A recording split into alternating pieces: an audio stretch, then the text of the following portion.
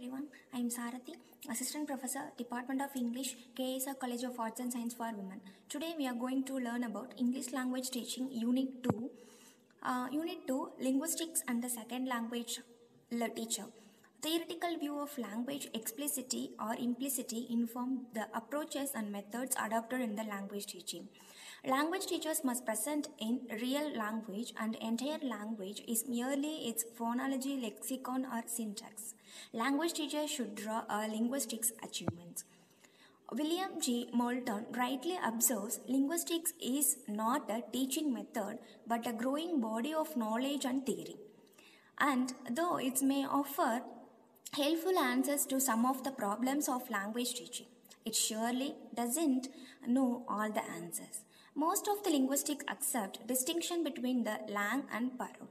Linguistics increases one's awareness and understanding of the nature of language. The role of a grammar in English language teaching.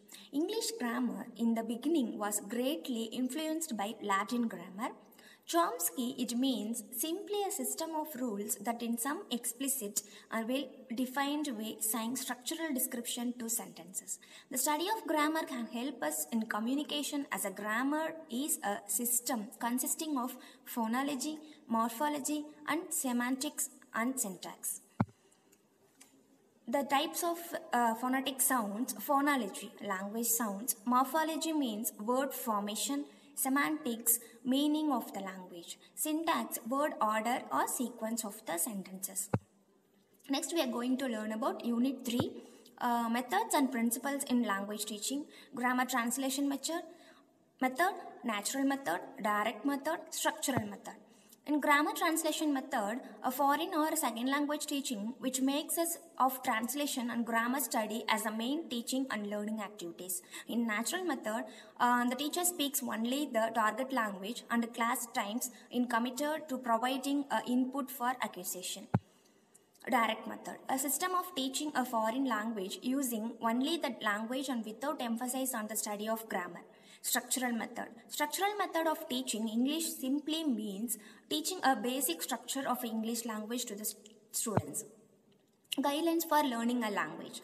Close attention is essential for efficient learning. Mistakes should be corrected as soon as possible. Lecturing does not teach much language, so exact imitation is essential. Therefore, expose of the learners to good English should be made possible. Teaching pronunciation. Teaching pronunciation is fundamental to the teaching of listening and speaking. Have to pay attention to pronounce the words. The structure of the sound system language involves stress and intonation. Examples of pronunciation: ship, sheep; cut, cut; hard, heard; feet, fit; pin, spin; kill, skill.